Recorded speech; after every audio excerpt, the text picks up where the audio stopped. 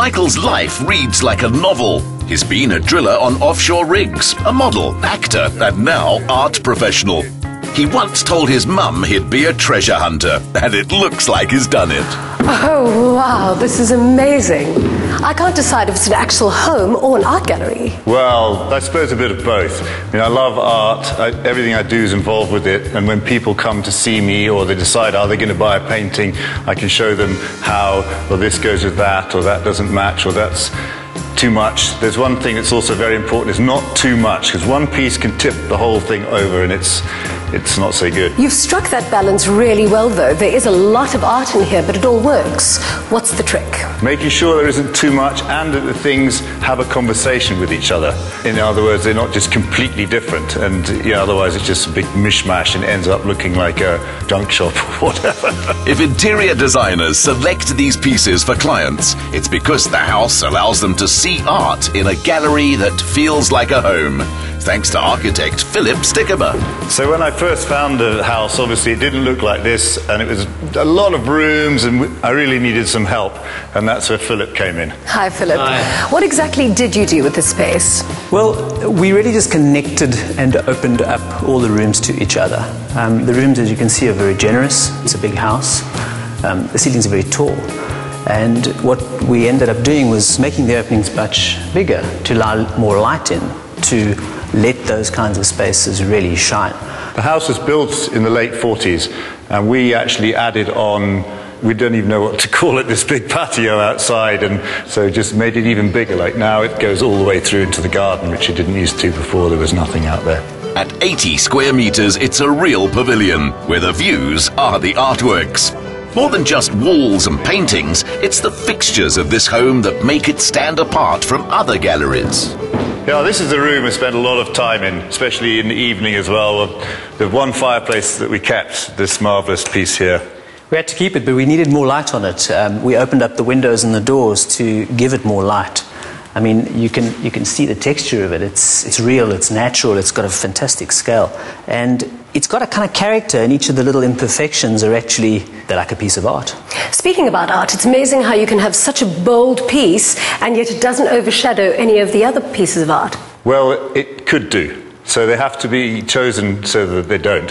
For example, on the wall over there is now a photograph of a big bull from the Eastern Province. But before I had a painting there, and this large one behind you just killed it, as it were. It was just over for it. So I had to think of what can I get that will go nicely with this and at the same time have its own space. So I thought, hey, a photograph. The colours go and everything, whereas the one above the fireplace, although it's paint, it's completely different. It's very thick paint, so they work like that, and that's how it's done. For consistency, weathered timber floors were stained a black hue to match dark solid concrete floors, like these. Ah, a big kitchen.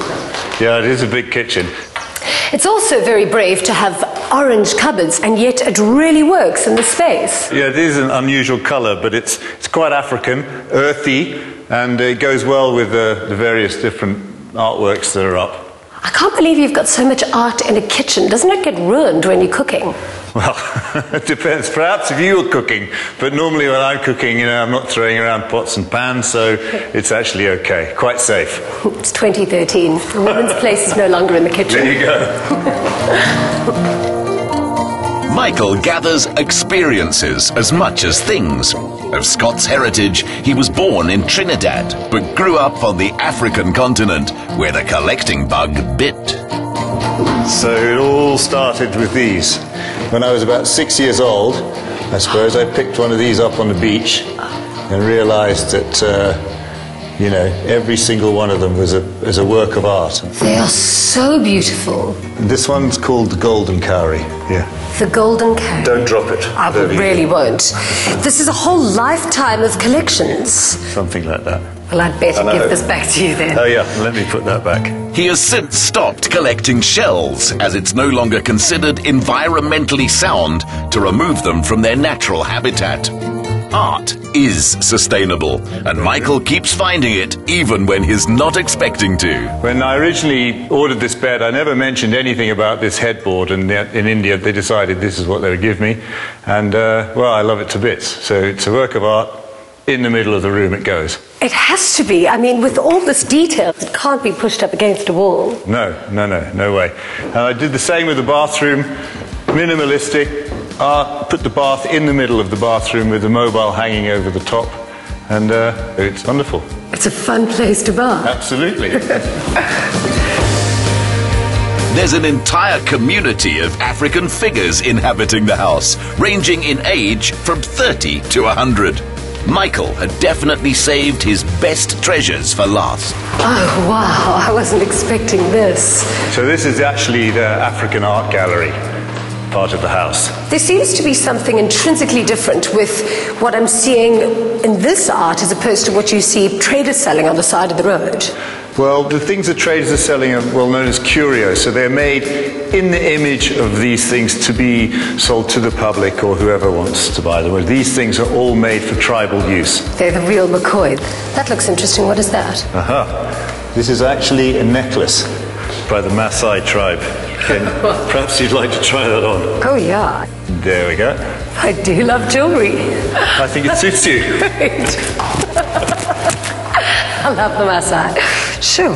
Actually, this could actually be, a new trend. Quite possibly. It's beautiful. Here you go. The liberating message of this collection is that, like Michael has, you can mix 1950s European and American design, tribal art, sculptures, paintings, and photography.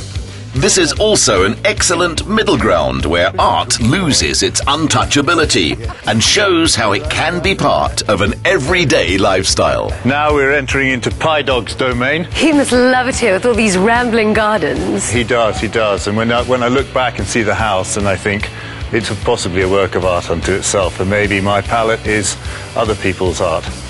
Pie Dog likes it. Come here. Come on. Michael advises buying art which you love. If you get serious, then ask a professional.